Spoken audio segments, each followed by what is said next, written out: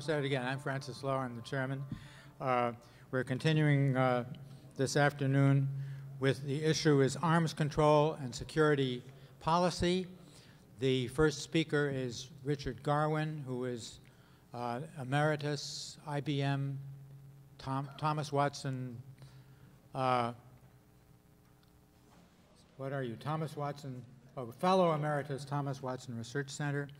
Richard Garwin is, I would think, everybody's candidate for the most knowledgeable, most believable, most critical, and reliable student of weapons, of issues involving weapons and arms control.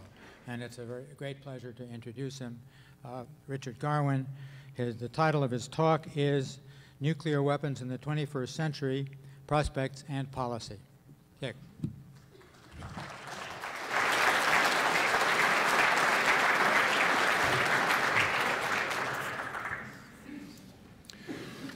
Well, with that introduction, people will pay attention and find errors in my speech. As the 20th century comes to a close, the United States and Russia maintain enormous forces of nuclear weaponry. Some 12,000 nuclear warheads in the United States and perhaps 18,000 in Russia. Each side deploys some 6,000 strategic nuclear warheads, typically of 500 kilotons, that is 500,000 tons of TNT equivalent, or other high explosive. This yield is to be compared with the 15 or 20 kiloton yield of the only two nuclear weapons exploded in warfare, those that destroyed Hiroshima and Nagasaki in August 1945. A mere 20 of these modern warheads targeted on cities or on military targets in cities would kill 25 million Americans or Russians. Each of these typical warheads has a destructive area about 9 times that of the first nuclear weapons.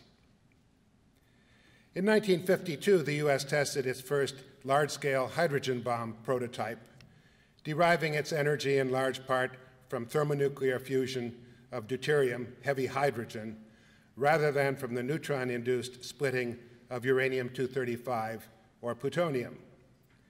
This 10-megaton monster had an explosive yield some 600 times that of the first fission bombs. By 1957, with many additional nuclear explosion tests, the United States had developed a more usable thermonuclear weapon that weighed some 400 pounds with a diameter of only 12 inches and a yield of 70 kilotons, much less than the 10 megatons, considerably more than the 15 kilotons. Compare this with the first atomic bombs of some 9,000 pound weight, 400 pounds instead of 9,000 pounds. By 1962 or so, U.S. weapons had reached maturity. At that time, we could have built and did build weapons with the same yield and weight as the modern W-88 warheads that has been much in the news recently. But many years of further effort allowed these weapons to be packaged in narrow conical reentry vehicles, about my size, but more pointy, about 9-degree included angle, that could descend through the atmosphere with sufficient accuracy for the thermonuclear explosion to crush Soviet missile silos. And that was the reason for all of this additional effort. The U.S. in 1967 had a peak stockpile of some 33,000 nuclear warheads. And Russia in 1982 had some 45,000 nuclear weapons. Roughly speaking, Britain, France, and China each have some 300 nuclear weapons. Of these, China has only about 20 warheads that can be mounted on long-range rockets to reach the United States. Note that 33,000 is 100 times the number of warheads held by any of these lesser of the 5 official nuclear weapon states. Now that we have only about 12,000, we have only about 40 times as many, not 100 times as many. The Non-Proliferation Treaty, NPT, of 1970 distinguishes the 5 nuclear weapon states, that is, in order of acquiring and testing nuclear weapons, the United States, Russia, Britain, France, and China, from all the rest of the countries of the world. These are the nations that have tested nuclear weapons by 1964. So Israel, believed to have now more than 100 thermonuclear warheads, never tested, and India and Pakistan, having conducted on the order of 5 nuclear explosions each in 1998, last year, have nuclear weapons but are not entitled to the non-weapon benefits of the NPT because they have been acquiring nuclear weapons. The non-nuclear weapon states under the NPT bind themselves not to acquire nuclear weapons, and the nuclear weapon states are obligated not to transfer nuclear weapons to the non-nuclear weapon states or to help them acquire nuclear weapons. In 1995, the members of the NPT extended the treaty indefinitely with the agreement of the 5 nuclear weapon states to negotiate and adopt a comprehensive ban on nuclear explosion tests, briefly a CTBT, Comprehensive Test Ban Treaty, which was signed in 1996 and presented for ratification to the Senate in 1997. During the administration of John F. Kennedy in 1962, it was predicted that 20 or more states would have nuclear weapons within a decade or so. I believe that it is the banning of tests in the atmosphere, the Limited Test Ban Treaty of 1963, and the NPT that have kept the number of such states small, together with the shelter of NATO and the U.S.-Japan alliance. Pete Panofsky, who is here in the audience, as a member of the President's Science Advisory Committee, worked energetically and effectively on the technical aspects of the Limited Test Ban Treaty and on many other of these arms control and national security programs. And I was involved with the LTBT and the Comprehensive Test Ban Treaty as well. These treaties control an enormous destructive force. They don't do it perfectly, but they help. The 6 kilograms of plutonium, about 13 pounds, required for the Nagasaki weapon could be used to trigger a thermonuclear weapon of any yield, 100 times, 1,000 times the yield of the Nagasaki weapon. Hydrogen bombs are a great extender of the stockpile of fissionable material. So not only can you make much more powerful bombs, you can make a lot more of them. During the 1950s, nuclear weapons were widely deployed for use on the battlefield, to destroy enemy troop concentrations, aircraft in the air, and for anti-submarine warfare. It was the day of more bang for a buck. Long-range strategic nuclear weapons were to be delivered by heavy bomber aircraft with air-to-air refueling that was mastered early by the United States and took other countries a long time, or they don't have it yet. Land-based intercontinental ballistic missiles, soon to be sheltered in reinforced concrete silos, and submarine-launched ballistic missiles were to augment the bomber force, delivering thousands, in fact more than 10,000 thermonuclear weapons against targets of choice. As testing validated the smaller thermonuclear warheads and reentry vehicles that protected them in coming through the atmosphere, the large rockets were fitted with dispensing buses, so-called, that allowed as many as 14 reentry vehicles to be deployed on a single missile and sent against individual targets. These are the so-called MIRVs, the multiple independently targeted reentry vehicles. Incidentally, the bus also increased the accuracy of the weapon because it propelled it with low acceleration and with the proper velocity without the necessity for precise timing of the cutoff of the missile thrust. The MIRVs also increased greatly the difficulty that would be faced by a system for defending against the nuclear warheads in flight, a ballistic missile defense. So they were very welcomed by the military. With the advent of accurate MIRVs, there was the specter of destruction of an entire ICBM force by a fraction, a mere fraction of a comparable ICBM force on the other side. A first disarming strike that would preclude retaliation. This led to the permanent deployment of SLBMs at sea on submarines that are difficult to locate. It also led to a capability of launch on warning or launch under attack, and to the necessity of warning systems that would allow the land-based missiles to be launched before they were destroyed. The warning systems and the launch on warning capability deter attack on the ICBM force by the clear capability to destroy population centers in the attacking country. So that was the prospect in 1972 or so when the United States and the Soviet Union, after about 5 years of negotiation, signed the ABM Treaty and a limited offensive agreement, the Strategic Arms Limitation Treaty. That limited the number of missile launchers, but it did not limit the number of warheads because of the multiple reentry vehicles. Nevertheless, it helped to cap and stabilize this confrontation. But it was not until the Intermediate Nuclear Forces Agreement of the 1980s that eliminated a whole class of US and Soviet land-based cruise missiles and ballistic missile launchers worldwide, but not their warheads, that major reductions in nuclear confrontation occurred. Strategic forces were further limited during the Reagan administration in START 1 to launchers capable of carrying some 6,000 warheads in the United States and in the Soviet Union. And in a second Strategic Arms Reduction Treaty, START 2, still not ratified by Russia, limiting deployments to 3,000 to 3,500 warheads, more or less. With the collapse of the Soviet Union in 1991, Russia did a magnificent job of repatriating all of the tactical nuclear weapons and ultimately all of the strategic warheads from other countries where they had been deployed, including Belarus, Kazakhstan, and Ukraine. So that by 1996, there were no nuclear warheads in these successor states to the Soviet Union. Presidents Bush and Gorbachev reduced the nuclear threat by informal agreement to eliminate many of the tactical nuclear weapons, such as those on surface ships. And START 3 might limit deployed strategic warheads to 1,500 on each side.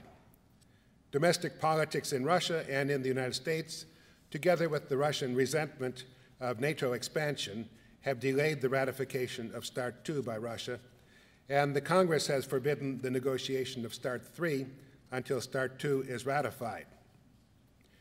Arms control is often impeded by a go-slow attitude as if it were the most dangerous opportunity in the world. This happened in the beginning when the Arms Control and Disarmament Agency was created, and it has happened recurrently ever since. In 1994, the Nuclear Posture Review of the U.S. Department of Defense emphasized the importance of retaining 10,000 or so strategic nuclear warheads as a hedge against failure of the START process. And those strategic warheads in excess of START whatever levels are now apparently prized as a reserve force or a means of substituting warheads in case of problems that may arise with individual warheads or a class of warheads as time goes on. Unfortunately, this legitimizes the retention by Russia of any number of nuclear weapons at a time when Russia no longer has the means or the focus to protect them properly against theft or diversion. Russia is the only nation with nuclear forces capable of destroying the United States as a society, and it is irrational to prize the possession of U.S. forces of negligible marginal utility above the reduction of Russian capability. A seemingly plausible argument to maintain a hedge or a reserve conceals an inability to move to improve U.S. security. The Clinton administration that was unable to move in the Nuclear Posture Review did, however, gradually implement a cooperative threat reduction program initiated by Senators Sam Nunn and Richard Lugar that has been spending some $400 million per year to secure nuclear materials in Russia and the former Soviet Union. While reductions of nuclear weapons are stalled by the economic and political disarray in Russia, by the lack of leadership in the United States, and the inability of the congressional leadership to recognize the magnitude of the nuclear threat to the United States and to support the process of reducing it. But there are other threats besides the existing nuclear weapons in Russia, and these are related to the proliferation of nuclear weapons. The general advance and spread of technology permits the accomplishment of new tasks and makes that of old ones easier, even trivial. A room full of IBM punched card machines calculating at 10 operations per second sufficed to design the first fission bombs, while a single PC costing $4,000 now provides 1 billion operations per second on your desk, more computing power than was used to design any of the modern thermonuclear weapons. The Non-Proliferation Treaty embodies the judgment of the 5 nuclear weapon states and the vast majority of others that their security is improved by preventing the spread of nuclear weapons. Not only states, but non-state groups could acquire nuclear weapons if they desired, by theft or by building them. They do not, primarily because they don't want them, or because they are unable to obtain the fissionable material, high-enriched uranium or plutonium, or to produce it themselves. This enriched uranium and plutonium have been produced specifically for the weapons programs in the nuclear weapon states, and high-enriched uranium in South Africa to build 6 modern Hiroshima-type weapons that were dismantled when South Africa in the early 1990s decided to join the NPT. So here is an example of a country that acquired its indigenous nuclear weapons, which would, in my opinion, have worked quite well, but decided that they were more secure as a non-nuclear weapon state. About 100 tons of plutonium have been separated in the civil nuclear power programs of France, Japan, and some other states. It would take less than 10 kilograms of this so-called civil plutonium to make a nuclear weapon, without significantly more difficulty than would be involved in the use of so-called military plutonium.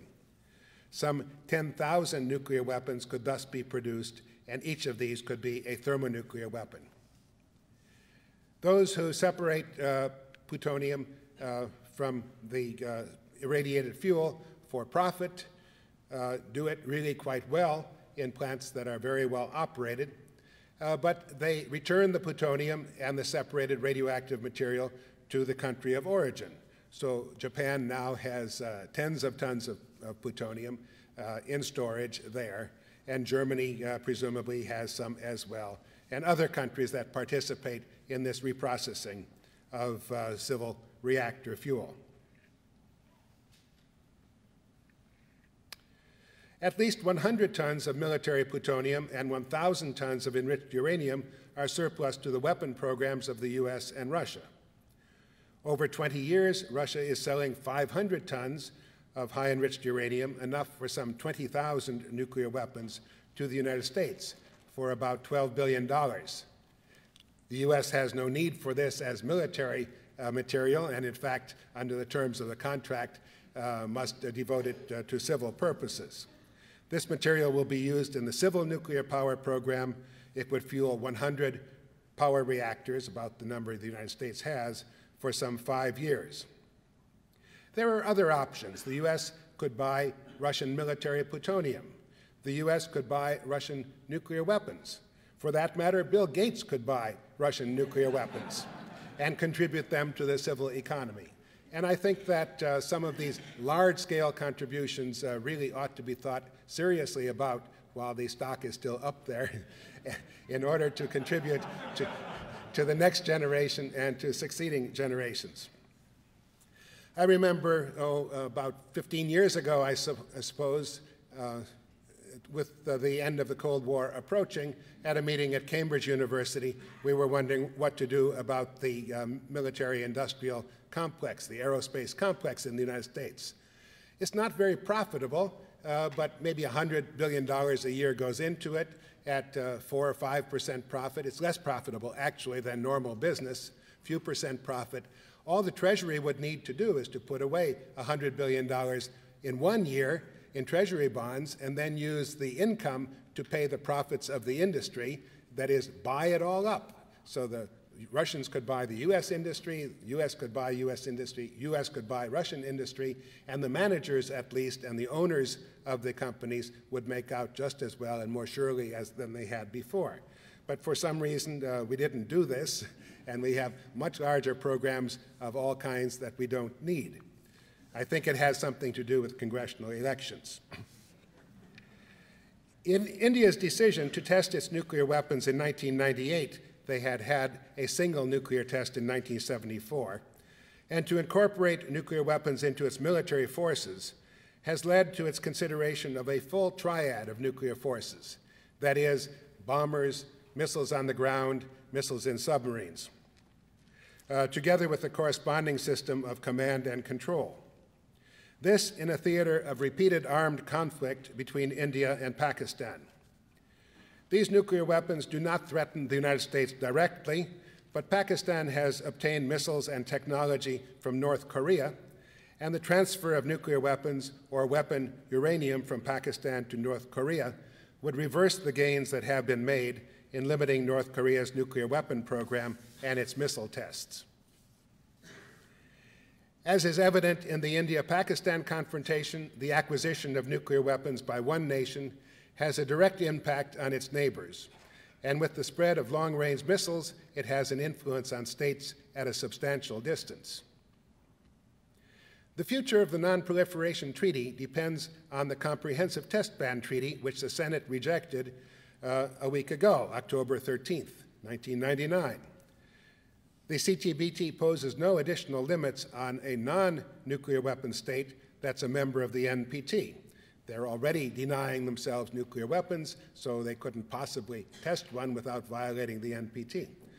But the 5 nuclear weapon states have signed it, as has Israel, which is not a member of the NPT.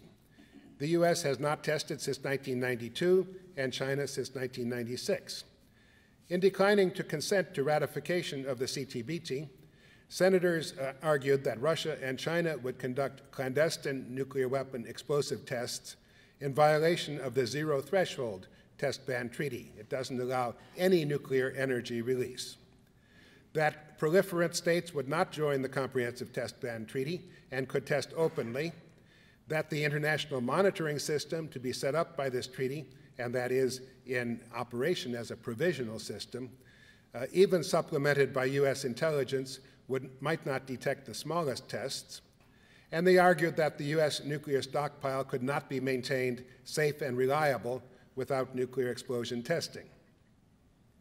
US military leaders and the heads of the 3 US nuclear weapon laboratories support the Comprehensive Test Ban Treaty when it is supplemented by 6 safeguards, the last of which includes the promise to release ourselves from the treaty if a weapon critical to our inventory could not be certified as reliable or safe without nuclear testing. As I argued in my testimony to the Senate Foreign Relations Committee October 7, those tiny tests that cannot be detected confidently under the CTBT would not militarily disadvantage the United States. And a $4.5 billion annual stockpile stewardship program of surveillance, analysis, and remanufacture will maintain our nuclear weapons in pristine state for many decades. It's not just that we test the components of nuclear weapons and hope that when they're put together, the whole thing will work. No, we have some precision vehicles, which are the nuclear weapons themselves, but just with the plutonium removed, that are sent all the way to mock targets by missile or bombs, and they work. If they don't work, then we know a lot more than in the days when we were conducting nuclear tests, because they do not test the other parts of the system. Many components, essential component of a nuclear weapon, are not involved at all in an underground nuclear test. The Comprehensive Test Ban Treaty cannot enter into force without US ratification. Beyond that, it needs the signature of India, Pakistan, and North Korea. Former ambassadors to India and Pakistan, Frank Wisner and Bob Oakley, write that without US ratification, India will test further to develop a true thermonuclear weapon, and Pakistan will match India's tests 1 for 1. China would find it difficult to refrain from testing under those circumstances, having had only 45 nuclear tests themselves. The United States has had more than 1,000. The leaders of France, Britain, and Germany have implored the United States to ratify the Comprehensive Test Ban Treaty in a very unusual article in the New York Times. Further development of U.S. nuclear weapons will not counter proliferation. The U.S. has by far the greatest and the most flexible military capability in the world, and its nuclear weapon technology is the most advanced. More than 1,000 U.S. nuclear explosion tests contributed to this technological lead.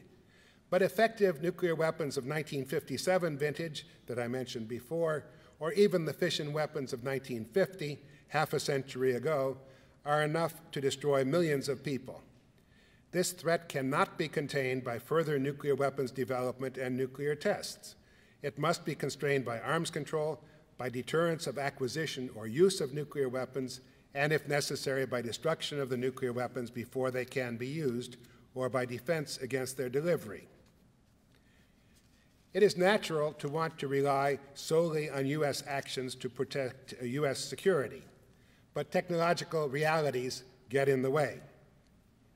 There are many means to deliver nuclear weapons, and long-range missiles are only one.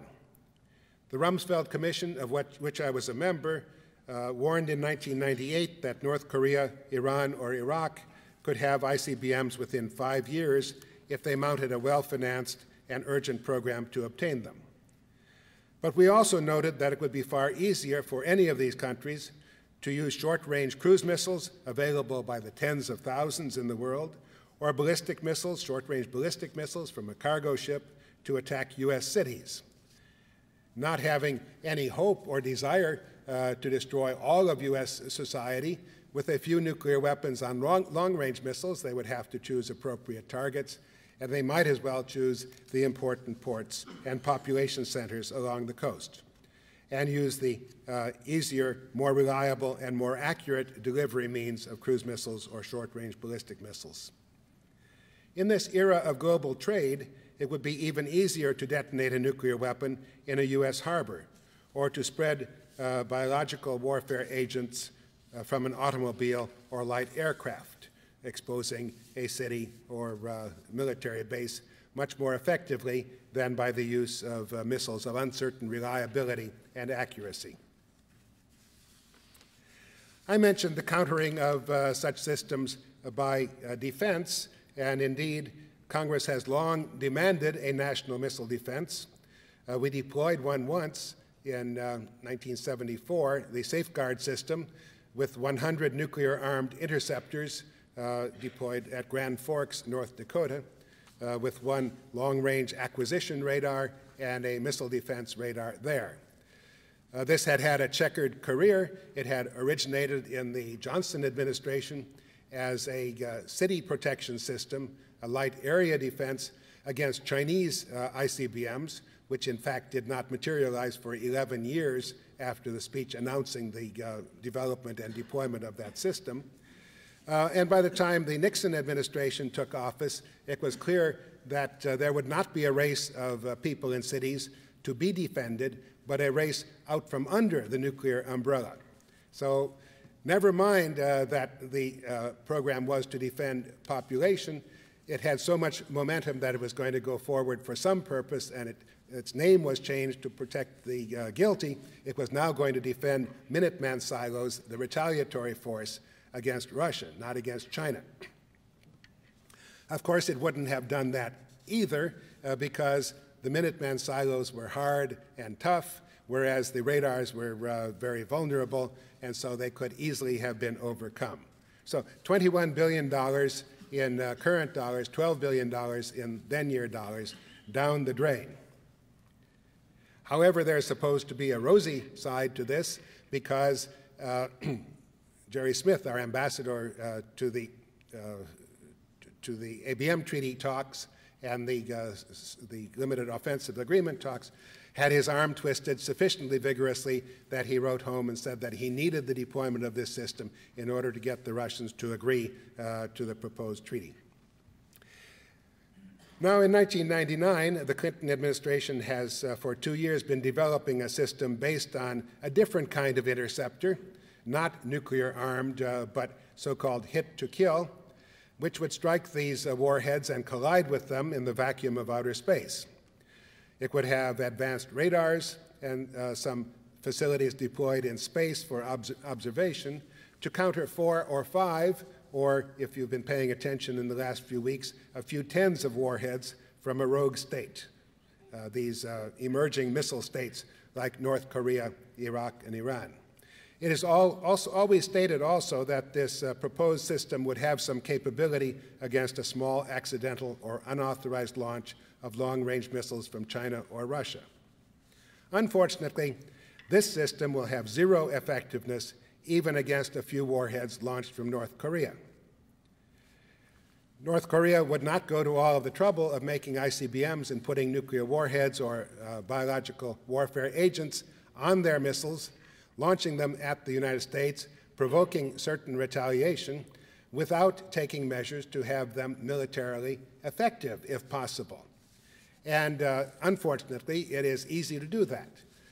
To send 100 kilograms of anthrax or other BW agent against a city is to waste delivery capability. It comes down in one place, and then there's a narrow plume in which everybody will die, but the rest of the people will not be exposed. Much better from the attacker's point of view is to repackage this material in the form of bomblets, each of which weighs a pound or so, and as the missile comes up through the atmosphere and the rocket engine shut off, then these bomblets can be dispersed, easy to do with a rotating payload, and you then split the shroud and the individual bomblets come off. They have their individual heat shields so they can re-enter the atmosphere.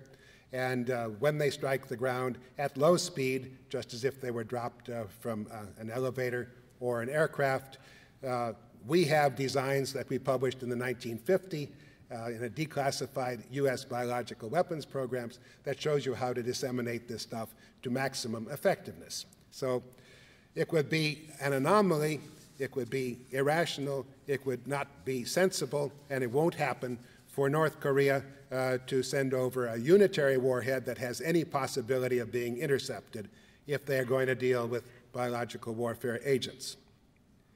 But perhaps they will have nuclear weapons, mating an untested, perhaps nuclear weapon, but an unreliable one with an unreliable and inaccurate ICBM.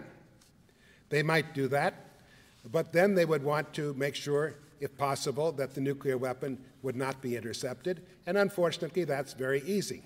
Their nuclear weapon would be larger than I am. It might be the size of 2 of these lecterns, but it would be small compared with the size of the room. And so all they would need to do is to have an enclosing balloon made of thin aluminized plastic, which you can buy at the party favor store, and you lay it out to this plastic, and with adhesive, self-adhesive tape or a heat sealer, you make it into a big, doesn't have to be round, balloon. And so someplace within that big balloon, which will be inflated as soon as the warhead is separated from the rocket, there will be the warhead. If the ballistic missile defense system works perfectly, the interceptor will strike the enclosing balloon. It will not strike the warhead. Both of these threats could be countered by a missile defense system that works in boost phase, and it seems feasible to deploy a joint U.S.-Russian system south of Vladivostok or on U.S. military cargo ships in the Japan basin to counter an eventual North Korean ICBM threat. But it would be foolish to rely on countering nuclear attack if it were possible to prevent the acquisition of nuclear weapons. The question is whether the 21st century will be one of nuclear weapons for all or of nuclear weapon restraint. A sick Russian president, deep suspicion in the Russian Duma, lack of leadership in the United States keep us from recognizing and dealing with the threat to U.S. security posed by nuclear weapons and by their proliferation. In an era of domestic political confrontation, there's also no agreement on the path to be taken.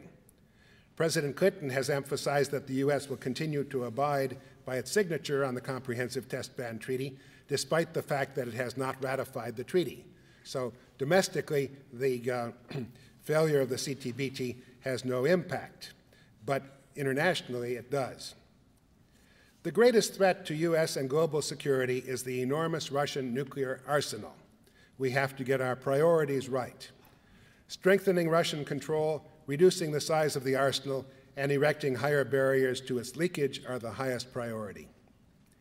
If relations between the United States and the People's Republic of China should deteriorate to downright enmity, as might occur through initiatives on the side of the Chinese, or gratuitously by our demonization of China, China could evolve to pose a serious threat. This is far better averted than countered. You should not welcome a nuclear arms race, even with a lesser competitor. The U.S. must exert every effort to bring India and Pakistan into the CTBT in order that the Non-Proliferation Treaty not fall apart. An urgent and feasible U.S. agenda for reducing the nuclear threat in a multipolar world such as we have would include the recognition that U.S. security is secured more by limiting the threat than by increasing U.S. arms. It would include proper hearings leading to a better understanding of the Comprehensive Test Ban Treaty and to its ratification and entry into force, perhaps with other understandings between the Congress and the administration. It would include extending the START regime with Russia to include all nuclear warheads and nuclear weapon usable materials, not just delivery vehicles, and limiting the total to 2,000 warhead equivalents on each side. That could be done very quickly. The remainder would be demilitarized and committed irreversibly to the civil economy long before they could be dismantled. If Britain, France, and China limit their nuclear weapons to 300 each, the U.S. and Russia could drop to 1,000. U.S. weapons would be largely deployed as single warhead ICBMs in silos, on submarine-launched ballistic missiles, and a relatively few on bombers. Russian weapons would likely be deployed largely on ICBMs, either mobile or in silos. We shouldn't care. Just as the U.S. commitment to NATO and to the security of Japan has facilitated Germany and Japan's non-nuclear weapon status, so would a commitment of the United States and other nuclear weapon states through the United Nations or regional agreements to provide security guarantees of non-nuclear weapon states against nuclear attack.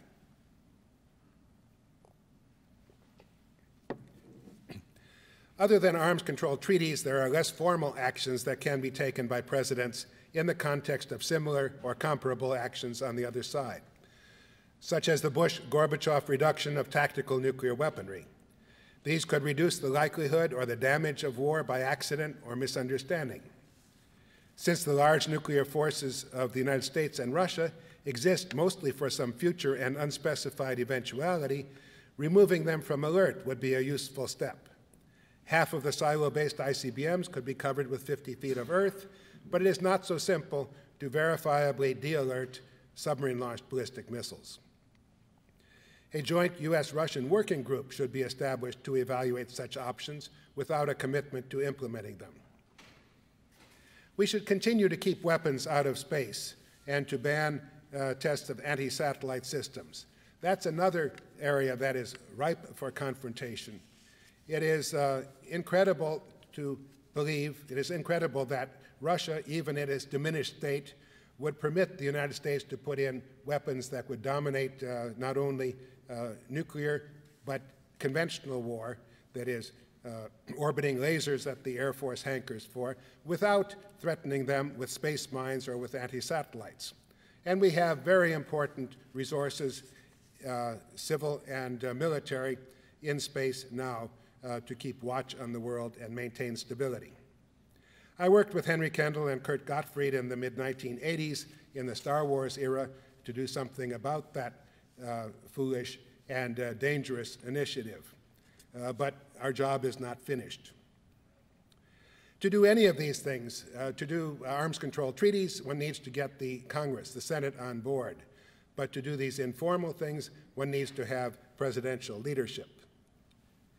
In a new administration, whether it's Democratic or Republican, I believe that the Defense Department and the other elements of the government have an obligation to review U.S. national security, and I hope that we do a better job this time than we did with the nuclear posture review. We need to do some other things to trim up the United Nations and the international mechanisms. For instance, the Conference on Disarmament, which prides itself on being the sole negotiating body for arms control, can handle only one topic at a time. But there are many more problems than that. And it's all too easy to fill the agenda of the Conference on Disarmament with something of lesser importance so that it cannot attack the problems of major importance. It would be a tragedy if the arms control agenda could be re-energized only following the nuclear destruction of cities in Pakistan and India. It would be too late if the US-Russian nuclear confrontation, a residue of the Cold War, were unleashed by accident or inadvertence. Thank you.